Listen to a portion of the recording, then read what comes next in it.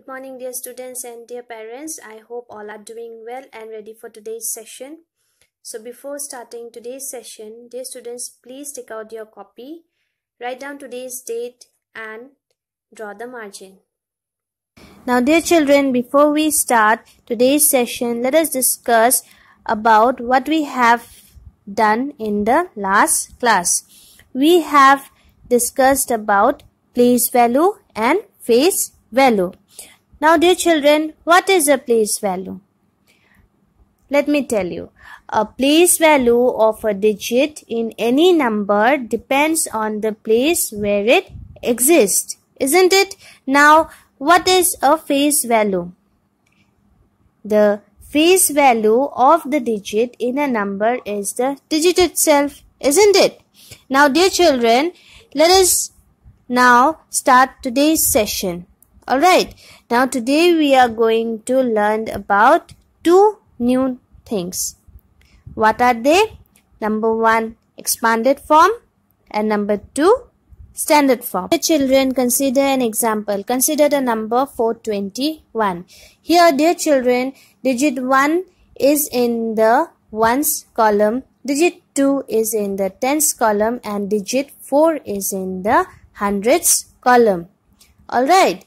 Hence, the place value of digit 4 is 400, which is equal to 400. Now, the place value of digit 2 is 2 tens, which is equal to 20. That is 20.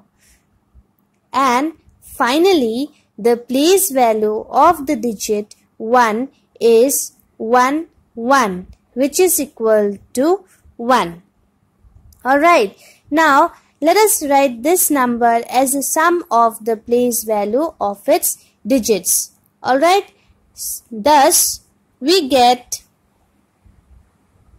400 plus 20 plus 1, which is the expanded notation of the number 421. So, dear children, when the number is in its expanded form, we can write it in the standard form by placing the digits in the respective columns of the place value chart. So, dear children, here 400 plus 20 plus 1 is called as expanded form. I am repeating again. Dear children, here 400 plus 20 plus 1 is called as the expanded form. Alright, and the number 421 is called as standard form. I am repeating again. Here 421 is called as the standard form. So, dear children, I hope that the concept of expanded form and standard form are clear to all of you. So, dear children, let us do a quick summarization of what we have learned today.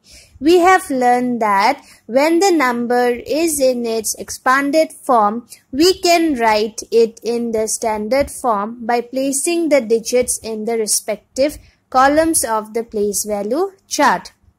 Here, 400 plus 20 plus 1 is called as expanded form, and the number 421 is called as standard form. So, dear children, I hope that the concept of today's objectives are clear to all of you.